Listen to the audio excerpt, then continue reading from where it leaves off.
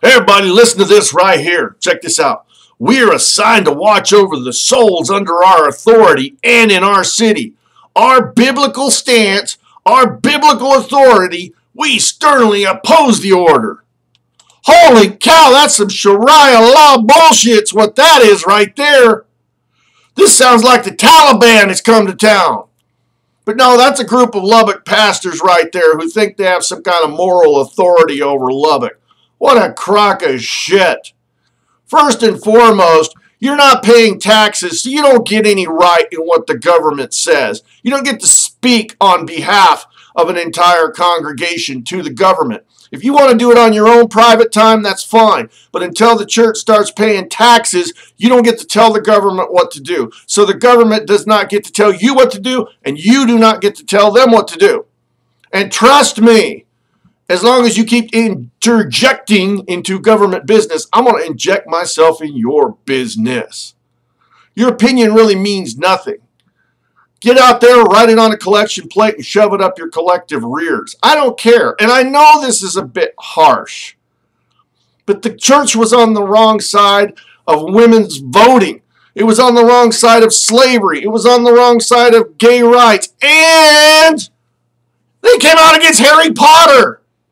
Harry Potter was supposed to turn your kids into little devil worshippers. Kind of didn't happen, did it?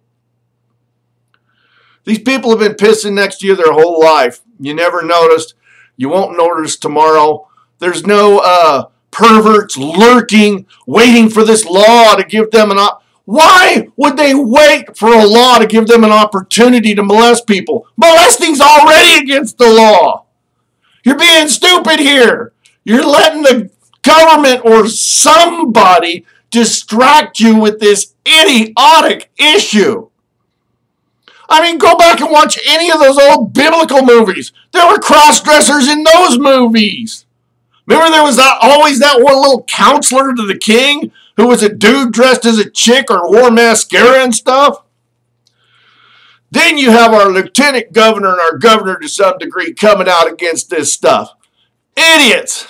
They know they're never going to be elected to higher office since Rick Perry couldn't get elected to higher office. So they want to act like they got big balls. Well, Dan Patrick just got his ass eaten alive on Fox News. And when that was done, MSNBC proved he had no idea what he was talking about.